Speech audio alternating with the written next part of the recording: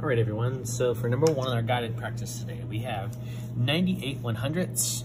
So a little bit less than 1 times 7 3/10. Now, it doesn't matter which way you put these. Of course, I put mine this way, but it doesn't really matter because we're not going to deal with the 0 as we multiply. We're going to pretend like he's not there. So you could do this either way, and you've still got plenty of room on top and bottom to work with either of the factors. So I'm gonna do it this way though, because this is how I have mine set up. So I'm gonna start just like I would with normal multiplication. I'm not even gonna worry about where those decimal points are right now because they don't really mean anything.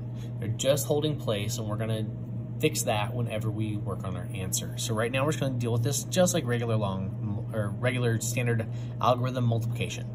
So 3 times 8 will be 24. We'll drop our 4 down and we'll carry our 2 up. 3 times 9 is, of course, 27, and 2 more makes 29. Now, we don't have to worry about that 0 out front, really. We can if it makes you feel good to keep the place.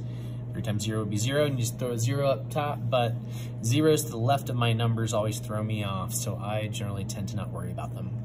Now, we do need to worry about a 0 in the place that's right here, because this is not just this is a 7 now, but because we're multiplying by tenths, actually, we need to put a 0 at the back of this number because we've already multiplied by the 3/10, so we have a 0/10 there. All right, so this is the power of 10. We're dropping in the 0. Now I can deal with this just like a regular 7. 7 times 8, 56. 6, and I'll carry my 5 over. 7 times 9 is 63, plus another 5 would give us 68. So there we go, just like normal. 4 plus nothing is, of course, 4. 6 plus 9 is 15, carry my 1 over. 2 plus 8 is 10, and that other one makes 11, so I'm gonna carry my 1 again, and 6 plus 1 is 7. Now, I'm almost done, but I have to deal with my decimal points now.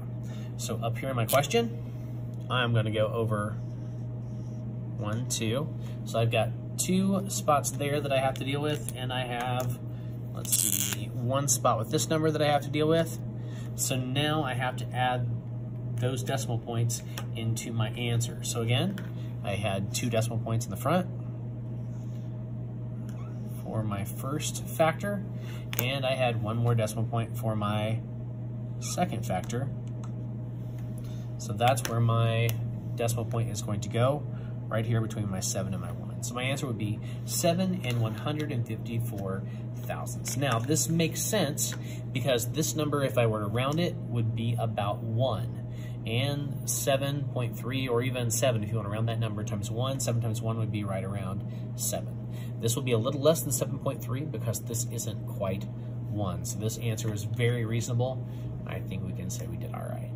All right, check on with number 2. You're going to run through those same steps.